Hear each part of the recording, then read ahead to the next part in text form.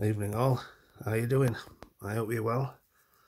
Now, my shoes are finally falling apart. These pump 2.0s, these auto pumps. So I thought I'd show you the inner workings of it, the pump technology. But yeah, I had them on for a few hours yesterday and they finally caved. Just seems to be on this side though, but it is what it is. They're about 20 years old now. But yeah, I've took the insoles out. I'm going to keep the insoles because, well, they're actually in really good nick. Better than I thought they'd be. Unbelievable, really. They look brand new.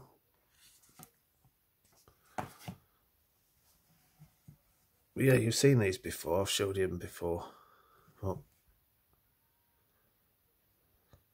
there you go. I mean, I'll just show you what it looks like in the shoe because I've took the other one apart properly.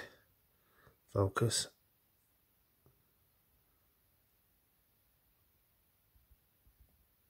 There you go. That's your auto pump.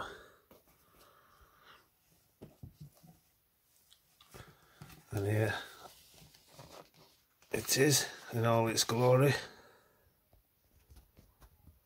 You swap hands.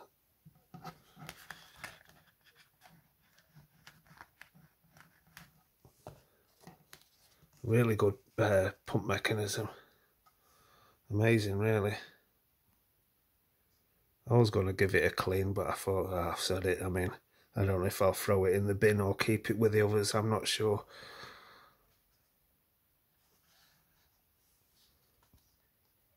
Yeah, pumps up really, really thickly.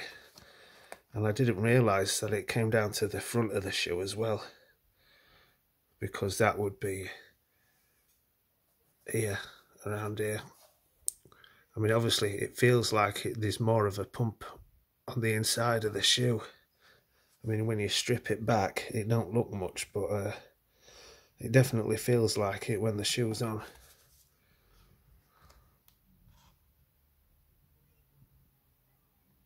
Yeah, 2001, 2002, I think this pair came out.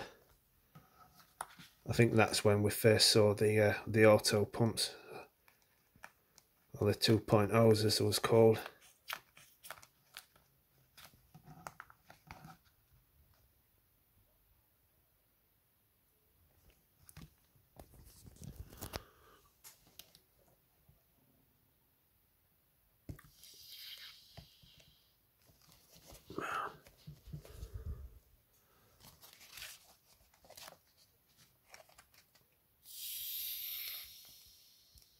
I'll show you where that.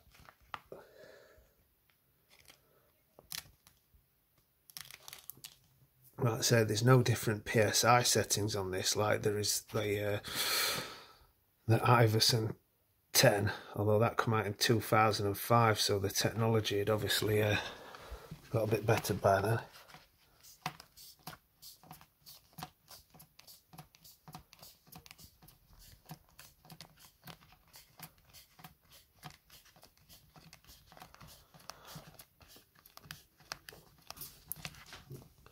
So obviously sends the air and it splits into these two little channels here and into the shoe, although I don't know why it's split into two channels when it goes into one. That's a bit bizarre. That's just to get it in there quicker, I'm not sure.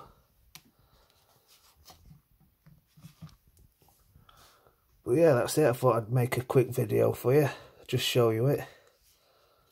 I'd say the shoes are ruined, but I always like to take the technology out of the shoes if I can, especially with Reebok pumps and Nike's, stuff like that. So it's nice to see the inner workings.